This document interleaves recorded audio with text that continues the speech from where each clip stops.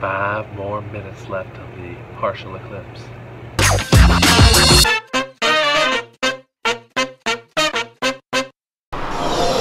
It's the celestial event of the decade, a total solar eclipse. I just think it's exciting. I like astronomy, I like science. Good morning, my neighbors. It's your man Daylnut here, and today is the eclipse down in America. Oregon to South Carolina.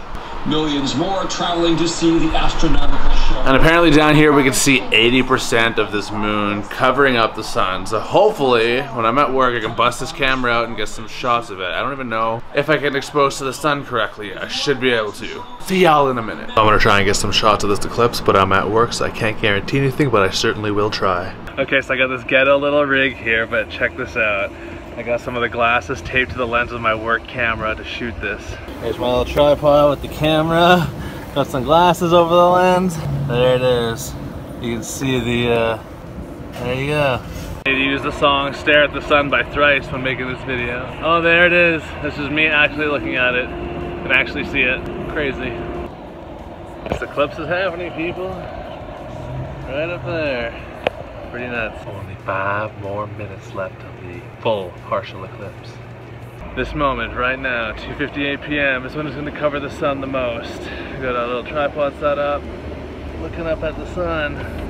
Crazy.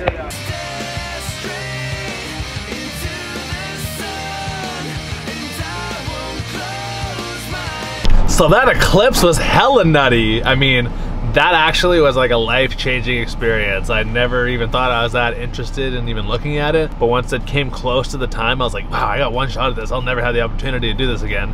And luckily, my work camera's got a long optical zoom on it, longer than this one here. So I used that one to shoot the footage.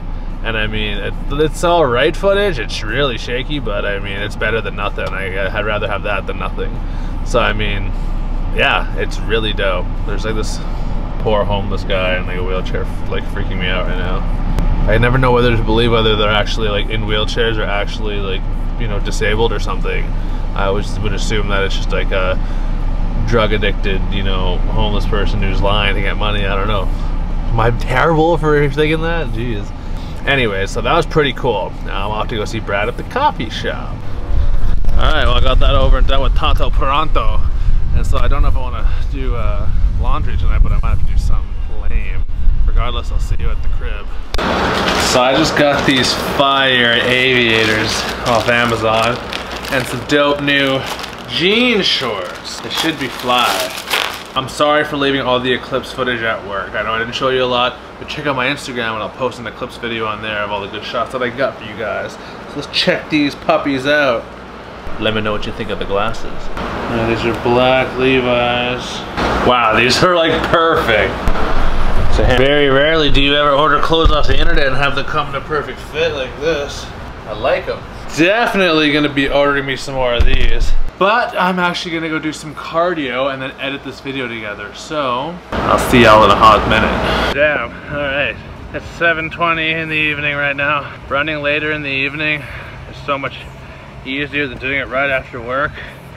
After work, it's like so hot, and you really feel that sun on your skin. I walk into like all the bushes around here. But here's a big one for you guys.